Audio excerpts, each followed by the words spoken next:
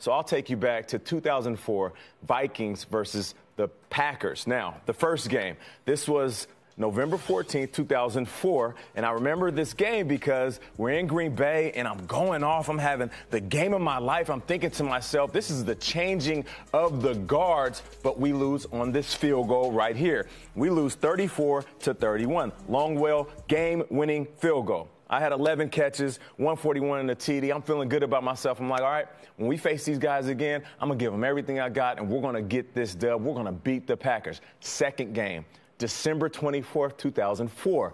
Packers in Minnesota. I have a monster game once again. They only threw the ball to me 2 times. I had 110 in a TD. I'm thinking to myself, I got this. We got this. We're going to win this game. Longwell hits another game-winning field goal. The exact same score as before, 34-31. So we're sitting back at the end of the season. We need a little help to get in, and we get into the playoffs, and we pulled our wild card matchup, and guess who we got? The Green Bay Packers in Green Bay. And I remember as a locker room collectively us taking a breath and saying, all right, we're going to go out here and do our thing. There's my guy, Mo Williams, right there. This was one of the first plays of the game. And I'm thinking to myself, we are putting it on these guys. We can do whatever we want. We were scoring on the ground. We were scoring in the air. We were getting sacks on Brett Favre, who was an absolute legend. I remember Randy Moss catching this over Al Harris. And he goes to the goalpost and does a little moon. And at that time, everybody was disgusted. And I'm thinking to myself, this is it. This is the moment where we beat up on these guys. He does this moon celebration right here. And the crowd, they're disgusted, of course. But here's the thing people don't realize is the fans would moon us when we would leave the stadium every time we were on our way out of Lambeau. I remember getting in the end zone that game. And it was a moment where Coach said to me, you're going to go up against a young quarterback, and Randy Moss is going to be double covered, and I need you to make a play. I ended up running the slant route, getting in the end zone, and at that moment, I got to the sideline, and Randy Moss, well, he was going off. Check this out. Any team that want to play the Minnesota Vikings one-on-one single safety, we will end your game quick. Okay. Yeah, I had more hair on my upper lip than I did on my head. That was young Nate right there. So for everybody that's sitting at home looking at this wild card weekend, specifically with this game, and you're trying to figure out who has the advantage. Like I said, if you're the Saints, yeah, you have the advantage because you beat them twice.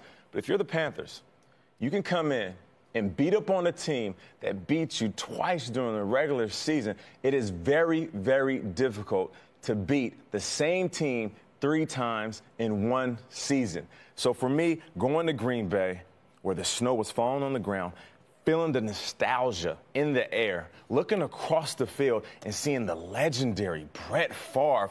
I remember us beating up on the team and having a lead and looking at the scoreboard, Randy Moss saying, hey, young fella, pay attention to the field. He gets up off the bench and he says, hey, I got to see this. This is Brett Favre on the field.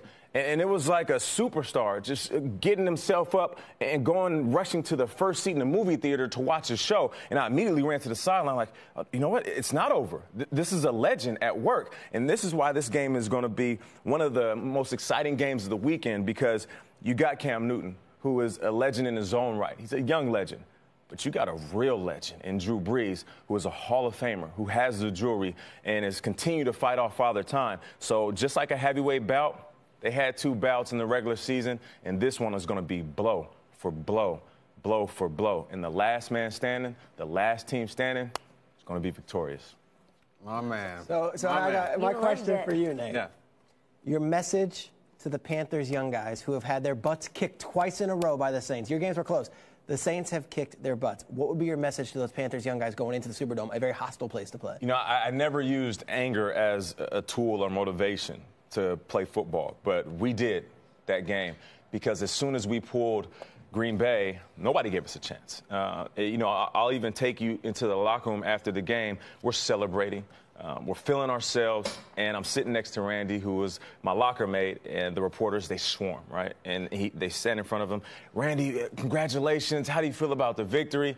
And he looks and he finds a reporter. He's like, hey, I know you. And the guy's like, yeah. He's like, you're from Minnesota, right? He's like, yeah, I write for the paper. He's like, yeah, you're the one that's been counting us out all season. And he goes off like only Randy could. And at that time, the guy had to feel like the littlest person in the room, and everybody's moving and parting to see.